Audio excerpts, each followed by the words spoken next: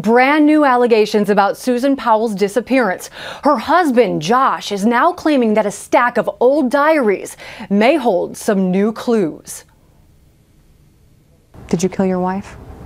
No. Their family seemed picture perfect. 2 beautiful children, a home in a peaceful Salt Lake City suburb. But when Susan Powell suddenly vanished in December 2009, all eyes turned to her husband, Josh, who eventually became the only person of interest, according to police. Did you have anything to do with the disappearance of your wife? No. Nothing? Nothing.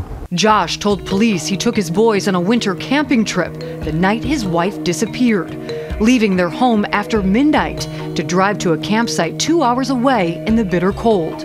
When he returned, he says, his wife was gone. Now, after 20 months of harsh accusations and bitter family embroilments, he tells ABC News his story. What is the truth? People who know me know that I'm a good dad. I work hard. I put my sons first. I was a good husband. I took care of my family. And I see you're still wearing your wedding band. Yeah. You still love her?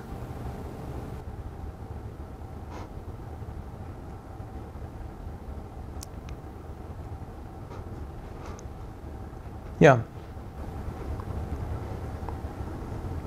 I guess you could say that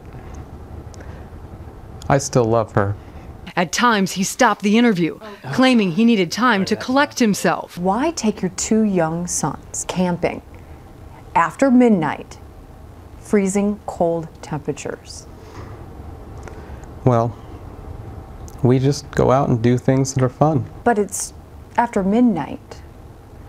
You know, shouldn't your sons be sleeping? Weren't they sleeping? People who know me know that time is hard for me to keep track of. I tend to be spontaneous.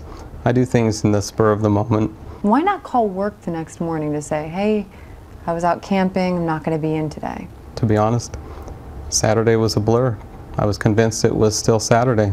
And the search for Susan Powell continues. Just last week, West Valley City Police following up on new leads, searching these abandoned mines in the Nevada desert for clues. While Josh and his father, Stephen Powell, have been making parts of Susan's old journals public, claiming it provides possible reasons for her disappearance. What do those journals tell you about Susan's life growing up? Susan was very emotionally abused as a child. Her mother has she has a very angry personality. Her father is very manipulative. Josh Powell claims that at times Susan was unstable, had even contemplated suicide at different points in her life. She has walked out the front door in her underwear, started walking down the street. And at the time when all this stuff was happening, it was mortifying to me. I tried to protect her from doing things that I thought might embarrass her or our family in that respect, you know. Josh says he thinks Susan may still be alive and wonders if she left him and their 2 young children for another man, a claim police will not substantiate. Has she ever been unfaithful to you? Never that I know of. Then why do you think that she would just run off with another man? She's a very sexual person. Josh Powell's father, Stephen Powell, then goes on to make the bizarre claim that he's had a sexual relationship with his daughter-in-law. Susan was very, very sexual with me. She was very flirtatious.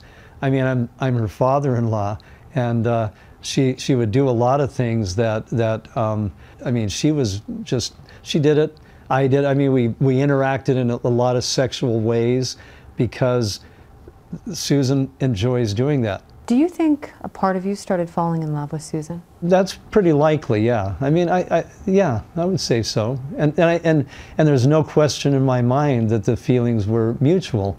Despite his father's claims, Josh is still holding on to hope. You think she's still alive? At times. It's a roller coaster. What would you want to say to her? She's watching. That I miss her. That I love her. That she's got 2 boys who love her. We did talk to the police who are in charge of this investigation. They say they are not responding to any of these new allegations because this case is still open and active.